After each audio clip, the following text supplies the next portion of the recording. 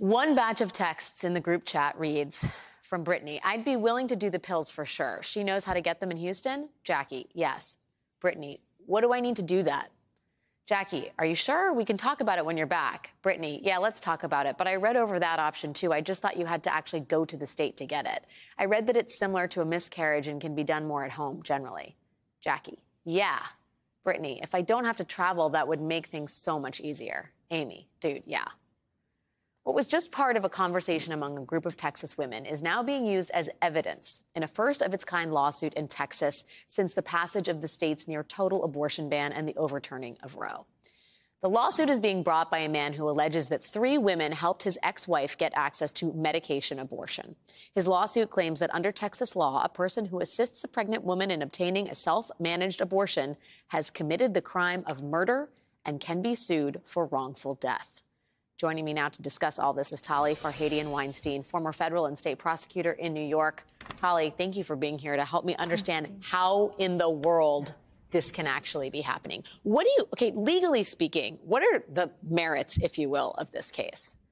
Right. So I think that this case was inevitable. I think it's where the anti-choice movement has wanted to go in court for a long time, which is to actually go past any statutes that specifically prohibit abortion or make people liable for helping somebody get an abortion and just say murder is murder and a fetus is a person. And so it invokes, interestingly, just the murder statute in Texas and wrongful death in Texas. And the language of it is baby Silva was murdered and someone has to be held to account for doing that. This is the movement towards fetal personhood is something you hear about in state legislatures among far-right conservative members with increasing frequency. Could the end game of this case really be that, to establish fetal personhood and then get it worked through the court system for national policy? Well, I think it's a long game, and part of it is laying the conceptual groundwork. And remember that his lawyer, one of his lawyers, is the person who wrote SB 8, the Texas law that introduced this idea that the people who help with the abortion are also on the hook for something. And we'll see how far you can get here, but I think it's not just about this suit, because one of the things that jumped out at me is how much of the language of prosecution was in here. And what they might be trying to do is to goad prosecutors into bringing this case, right? I mean, who's really supposed to be holding people to account for murder? Right, right. You're saying the husband is suing, but hey, DA, shouldn't you in Texas be taking this case of murder up because baby Silva was murdered? Never mind that baby Silva was a fertilized embryo a few weeks old. And if not this DA, then the next DA in Texas, then the next DA in Texas, or the DA in some other state. So I think that that's sort of the master plan. Wow. In the meantime, you read those text message chains. Is this a group of women who see their friend? I mean, they're first of all, the sense that they are offering her support in a time of crisis is so abundantly clear. I'll read another excerpt from it. Amy says, mistakes happen. You can't spiral. Hopefully this is a slap in the body that you need to remove yourself from him.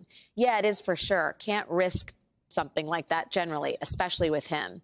I just worry about your emotional state and he'll be able to snake his way into your head. Then another one says, delete all conversations from today. You don't want him looking through it. Brittany, got it. We'll do for sure.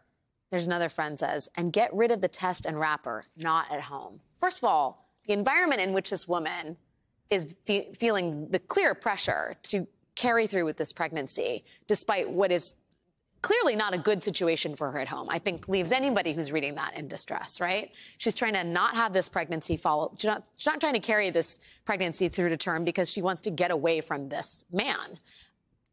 Number one, the fact that he has access to these text messages and that these women now were being charged with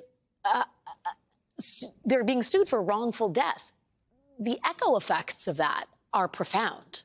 Indeed. And Alex, there are so many red flags here. I mean, we were just learning about the Silva family, but even just looking at what you read, I'm reminded of when SB 8 first went into effect. So many advocates who work on domestic violence were worried that this could be another instrument of what we call power and control over the person in your house that you're abusing. Because you could say, if you try to get an abortion, I'm going to sue your sister and your mom and your friend and whoever is in your circle of support. So the whole tone of it raises that. And then, you know, when I was a prosecutor, one of the things that we would look for in domestic violence cases is when they take your phone, right? So we don't know. Maybe we'll learn that he got these messages some other way. But I do worry that he was tracking her phone, that he was taking her phone out of her hands, which is, of course, her way of connecting with the outside world.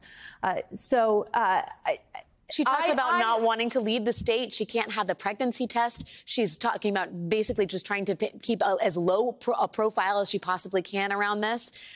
You know, and her friends clearly think he's a bad actor in her life. Indeed.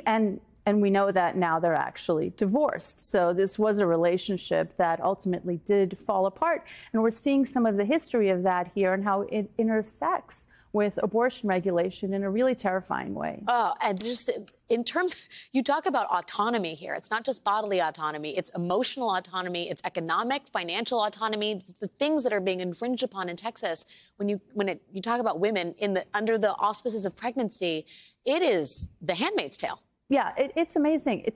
She's talking about taking a day off of work, and, you know, in order to manage this abortion. It really kind of gives you a window into what the abortion pill, as opposed to a surgical abortion, really means in the lives of women who are in dire straits. Such an important point as we await a cataclysmic decision in that case down with Judge Kaczmarek in Amarillo. Tali Farhadian Weinstein, I'm sorry that it is a joy to talk to you about really distressing things. Thank you for your time and wisdom, as always.